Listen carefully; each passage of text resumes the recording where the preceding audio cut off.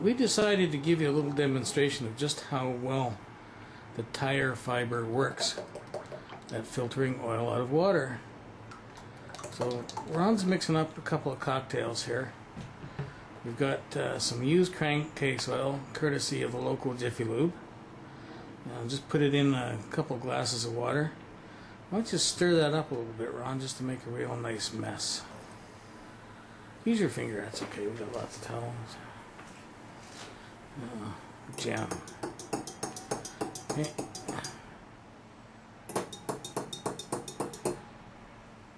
Okay, can you move that oil can in the back out of the way? Just one side or the other, so we get a shot of this. There's a good shot of the mess.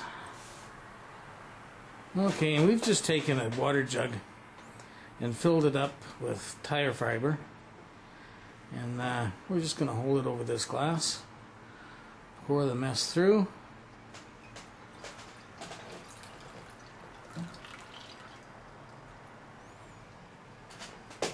And out comes clear water almost as quickly as you pour it in. Now it looks clean enough to drink, and it is to an extent, but there are additives in oil that aren't hydrocarbon based. So unlike the council member from, where was that, Red Deer? Red Deer. Who just reached out, grabbed a glass and drank it down, we wouldn't suggest that at home. But that gives you a pretty good idea of the before and after. Great.